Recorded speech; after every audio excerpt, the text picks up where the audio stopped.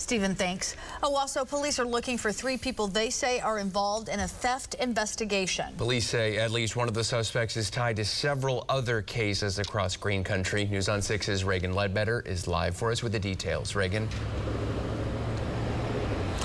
David Leanna, Owasso Police say after posting surveillance pictures of the 3 suspects on Facebook, they got a call from a Tulsa County deputy saying they had just arrested one of the suspects in the picture for warrants out of Rogers County. Now, this is the picture that Owasso Police posted. They say the 3 suspects, one of them is identified as William Haley, and he's involved in the theft investigation. They also say Christopher Brantley is the other man involved. Police are still trying to identify the woman. Now, Owasso Police also posted 3 pictures of Haley, and they say he tried to fraudulently buy a vehicle in Owasso, but with another woman. They say Haley is also a suspect in a stolen vehicle investigation. Haley is currently charged in Rogers County with using fake checks and identity theft.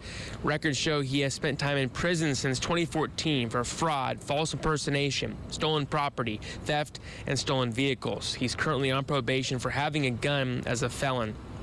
Now, Haley has since bonded out of jail. Owasso Police are looking for him and the other 2 people in those pictures. If you have any information at all, call Owasso Police at 918-272-2244. Live in Tulsa, Reagan Ledbetter, Oklahoma's Own, News on 6.